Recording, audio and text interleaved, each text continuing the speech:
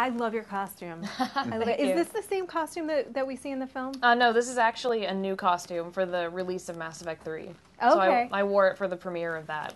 Yeah, so it's like Very version 3.1 or something. Very, very exciting. So I have to say, as an audience member, Yeah.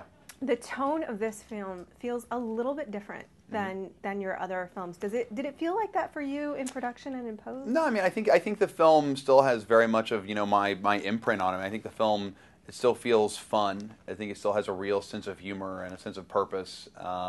But I think, you know, for me, just to kind of step back and to get to be behind the camera the entire time on this film was a godsend. It was great.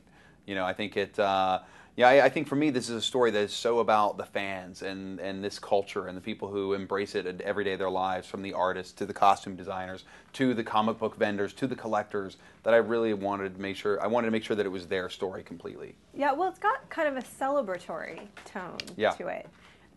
Which I thought was kind of a little bit different than some of the other stuff, but it's great. So what do you guys make of, I mean, this is all about Comic-Con, and geeks kind of have a place to be together and feel like they're family, but this is really, there's been a rise of geek culture all over the place. What do you kind of make of that phenomenon? I think that you know, people have finally realized that geeks are cool and being a geek is cool, and geeks actually do have most of the power today in the world, in the entertainment business, in the computer industry, and video games and everything else. So I think that it's all just come full circle, you know. And everybody loves I think everybody loves the idea of what geek is. Being a geek is now acceptable. So you know, it's not wrong to wear a Green Lantern T-shirt anymore. Now you got frat guys wearing Green Lantern T-shirts. Do you think there's a downside to any of that? I don't think there's a downside at all. It's just, you know, it makes it more acceptable, and I think everyone's realizing they're a fan of something, and it's okay to show that. Yeah. I think that's important. Yeah, there was a time where if you collected things, you were weird. That if you had action figures, you know, you were an oddball. And now it's so completely normal to collect any and all of these things and to openly, you know, exude your passion for them. I think that's, and it's almost embraced. Like if to be passionate about something, people respect. I am kind of a nerd for creature effects and the kind of costuming that you do, and I loved watching your storyline. I was like, where's Holly? What's going on with Holly? So this is really exciting because you've started to work some. Do you think it's from the film or from sort of the Masquerade Ball, the attention at the Masquerade Ball at Comic-Con? Well, I mean, the film hasn't even really come out yet, so I mean, I don't even know what's going to happen with that. That's over my head.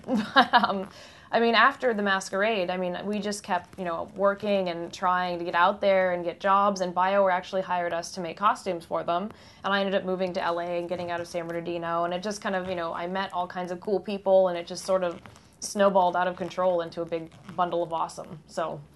Well, that was exactly what I was hoping was going to happen as an audience member, so it's very gratifying to see that at the end. So this is obviously, as we've been saying, about the geeks and the geek out moments and the celebration of the love. So for you guys, what's been your one moment that just made you sort of squeal the person that you met? And how about you? Have you ever had one of those moments? You go first, and I'll tell mine, Well, you know, you just meet so many people at Comic-Con, it's ridiculous. But I mean, my first time at Comic-Con, I got to see like some of the props from Hellboy up close, and that just blew my mind. That's what hooked me to everything. Is I got to like, someone was dressed in like the official like crazy Hellboy, like Cronenberg, like mechanical guy, and I took a picture with him, and I was like, this is awesome. These are the props from the movie. Like, this is it. This is amazing. So I kind of like squealed for the first time then. And for me, it was in 2009. I was at my very first Comic-Con. I was doing the Simpsons special for Fox, and I met Stan Lee that night. And it was and for me, it was like to meet the legend, the guy who basically turned me on to comics in essence and made it cool for me to want to tell stories. You know, to get to meet him, and it was out of that meeting that this whole movie got made. You know, so it was like meeting him that night. You know, a year later, we were making this film with Stan Lee, Joss Whedon, Thomas Tull, Harry Knowles. I mean, it was phenomenal. So for me, that was like the greatest geek out moment I could have ever had. Seen any of the Avengers? Have I seen any of the Avengers? I've seen bits. How does it look? I've seen